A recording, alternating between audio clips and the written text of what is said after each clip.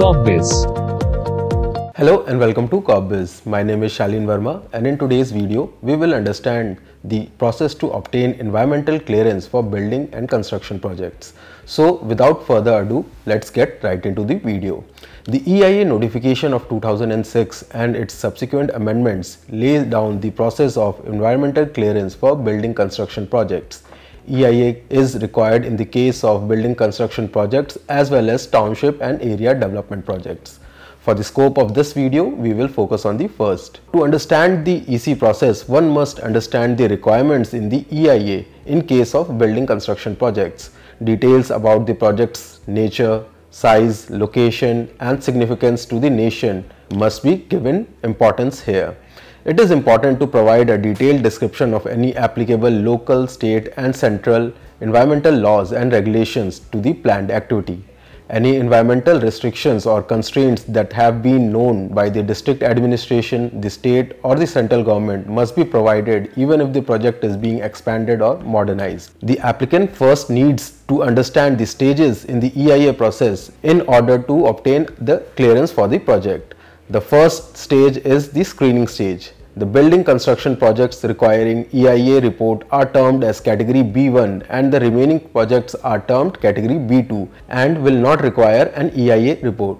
For categorization of projects into B1 and B2 except item 8B, the MoEF issues appropriate guidelines from time to time.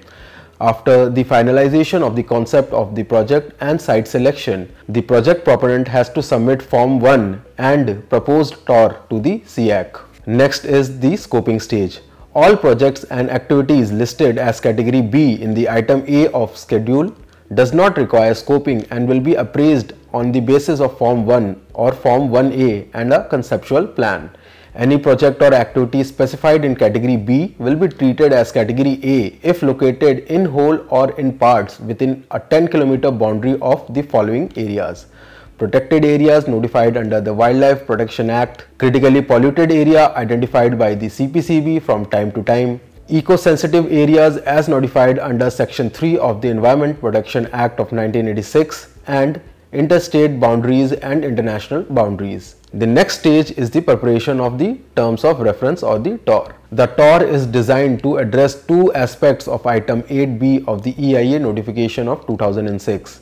TOR is given in two subsections 1 and 2, in which subsection 1 deals with building construction projects which is equal to 1,50,000 square meters, and subsection 2 that deals with township and area development projects that are equal to 50 hectares. Next is the stage of appraisal. The draft EIA report prepared by the project proponent will either be approved or rejected by the SEA. If the draft is approved, the certificate of approval will be displayed on the website of the State Pollution Control Board or the Pollution Control Committee and the website of the project proponent. Lastly, the proponent will be required to adhere to the post-clearance compliance and monitoring. The project proponent will also require submission of compliance report every 6 months. In case of category B projects, irrespective of its clearance by MoEF or SEA, the project proponent will need to prominently advertise in newspaper indicating that the project has been accorded environmental clearance and the details of the MoEF website where it is being displayed. Now let's see the documents that will be needed at the time of environmental clearance for building construction projects. These are the project description, essential top sheet, map to be provided with TOR application, remote sensing satellite imagery, digital evaluation model or contour map, description of the environment, anticipated environmental impacts and mitigation measures, specific studies on implications such as building material and technology, energy conservation, etc., environmental monitoring program, additional studies like ERA or DMP, and environmental management plan or EMP. After the TOR is approved by the State Expert Appraisal Committee, a draft EIA report must be submitted to the SPCB or the PCC. In the process of obtaining environmental clearance for building construction projects, public hearing is not required. Now, let's talk about the validity of environmental clearance for building construction projects. The EC is granted for these projects with a validity of 7 years in case of construction projects. In case of existing projects whose EC stood valid as on 12/4/2022 were granted an extension of 3 years.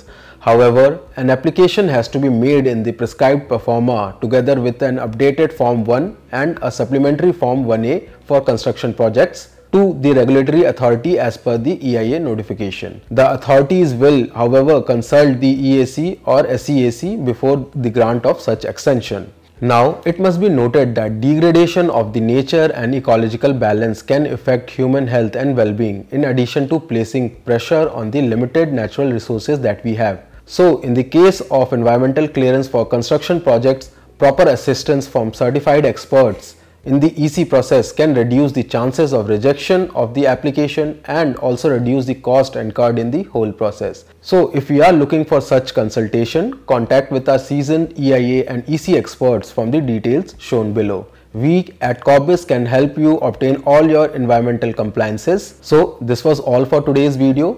You can like and share this video if you found it informative. You can also stay tuned with our environment clearance series by subscribing to our channel. Thank you for watching.